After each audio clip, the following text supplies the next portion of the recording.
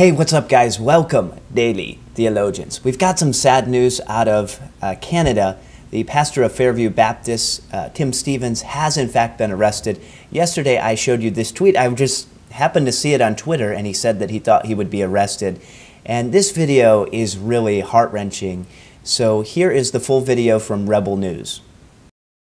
I'm Sos here for Rebel News, and I'm outside of the home of Pastor Tim Stevens. Pastor Tim was once again taken into custody. Numerous police vehicles arrived and put him in a car, taking him away from his families. It was an extremely emotional and harrowing ordeal, and we were there to capture it as it happened. I'm going to let you go now to the footage of his arrest. You were served, okay, and then you got that gathering on June the 6th. Yeah.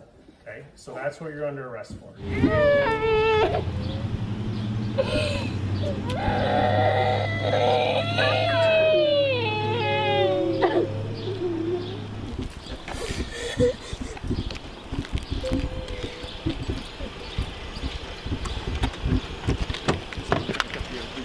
Any avenues for you guys to question orders, or do you always that have told us, that have told me privately? Let me know if it gets too hot or whatever, they're all rolled up. Bye, Daddy!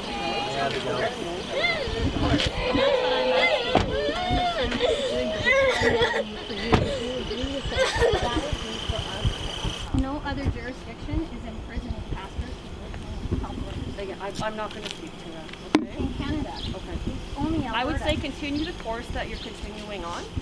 Push further ahead, push harder if you need to, and that's all. How I can much tell you. harder can we push here? I don't know how far Will you've you gotten. arrest me and take me away from them too? I have no reason to arrest you, right? So I'm going to leave it at that, okay? Bye, Daddy. Bye, guys. Okay?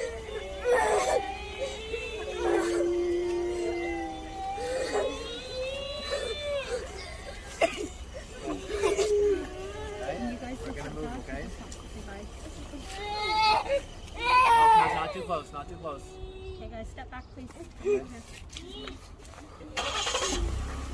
Can you guys share maybe why Jason Kenney gets a free pass and you're arresting pastors across the province? Any comment, any emotion for this family whatsoever? No, you're just going to drive off just like that. Is this why you... So what can we learn from this video and this arrest? Well, there needs to be some sort of effort to help him and his family. They're the only ones really being targeted by the police in this area for meeting and continuing to meet.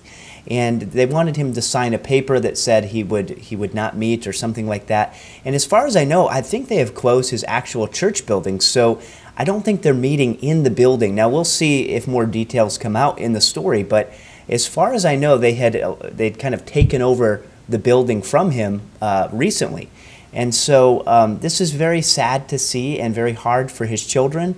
Continue to pray for him, and remember that the ability to gather is so important as believers here in the U.S. and across the world. So don't forsake the assembling together, and be grateful that we can still do that. If you can still do that, don't neglect the assembling together with other believers. This is so important for your building up and for their building up.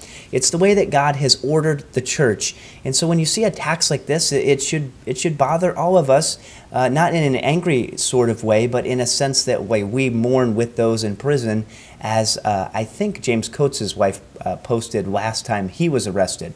So continue to pray for pastors in Canada, which is taking a tremendous turn for the worse.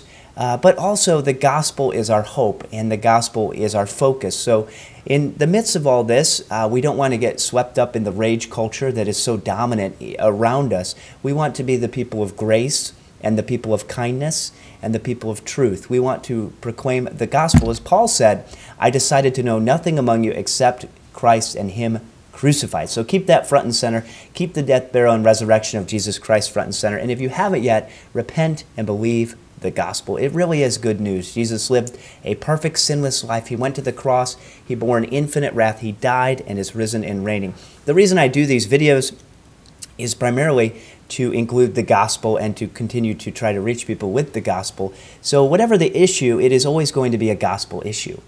Let me know what you think. Leave a comment below. It really helps the channel out. And if you subscribe or hit the like button, those are ways to help, because that's how the algorithm works. So I'd greatly appreciate it. Thanks for watching, and subscribe to the channel and hammer that like button. like the 95 Theses. Thanks for watching so much, and God bless.